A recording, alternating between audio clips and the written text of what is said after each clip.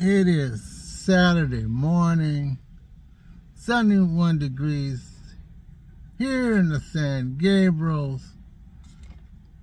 I'm drinking my vanilla latte, sweet cream.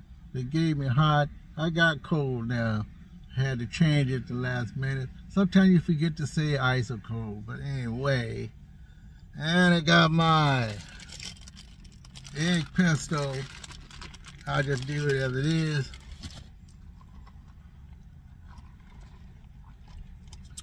There was a department store that I used to shop at between 1988 and 2001. I kind of stopped in the middle 90s because the service was getting bad. I think they had a lot of products. It was easy to get to. Mostly I had problems with the refrigerator. They had good deals. And I'm talking about Montgomery Ward. I had to look up Montgomery Ward because, you know, I'm sure everyone else has been getting them. But the first time in many years, I got a catalog. And of course, they sell all kinds of products. Now, my biggest problem with them is that I used to buy refrigerators. It was wrong when I first got it. I had telling them to keep coming out to fix it. Brand new refrigerator. They didn't have the parts for the brand new refrigerator. But I used to have fun with other items that I buy there. Bought some cheap jewelry. I used to play around with some little rings that they always send. I paid my $2 or $3, maybe $1 for rings. But they had been around since 1872. It's actually two people.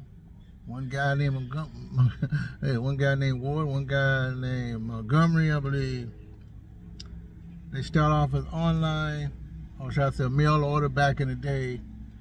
And now they're online in 2024. I think they've been on online since about, as it says here, let me see, online. I know back when it first started, they were going online. They said they probably would go online. And I remember them filing bankruptcy.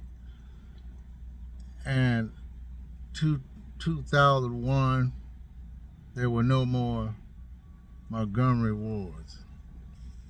Even though they were gone, I could not say good riddance. They had a lot of good products. I wasn't into what they was into, such like right now, bankruptcies. Because that's what it was. They went bankrupt. And usually you can tell why when things happen to you, then it happens to other people. Service just goes down. But one interesting note, it was one main person's name. That was the ward. The other guys, I believe it says his name is John Bowman. But I think sometimes things get sketchy. They have a timeline on everything you look for. But I was quite surprised by Montgomery Ward sending me a fall 2024 copy.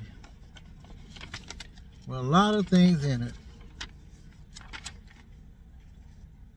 But like everything else, you have to read this stuff constantly because it was actually two retail competitors. But just the same, like I said, but just the same, who owns Montgomery Ward now as the online retailer? Mobile, the Swiss Colony, that's the Colony brands. I think that's it right there. Parent organizations, Colony Brands Inc., and Mobile Corporation. So when you think about all the things that you went through and they actually went bankrupt,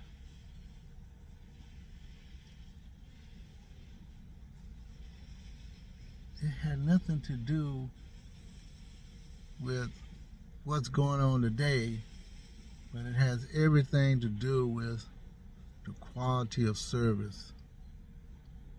They were on top. A lot of these department stores started in the 1800s. They probably doing very good service. Their call-outs were on time. So if you had problems with your appliance, or you had problems with your electronics, they were there. Some other companies came and went around the same time. The Federated, that was an electronics store. They had a few goods there. They were only around a short time as far as I'm concerned. They could have been around longer. Maybe I'll do one about them. Anyway, this is Robin Champ. 80 my pester.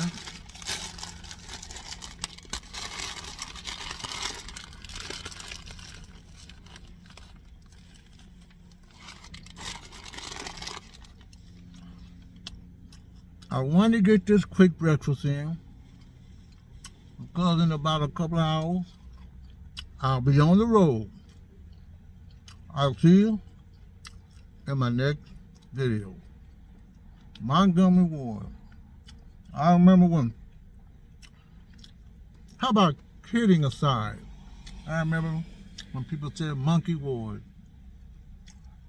I don't know if they've been saying it all the time, or it was just toward the end of their reign. Monkey Ward, Montgomery Ward. Well, anyway, if you still like their products, there you go. Talk to you later, folks. I'll see you in my next video.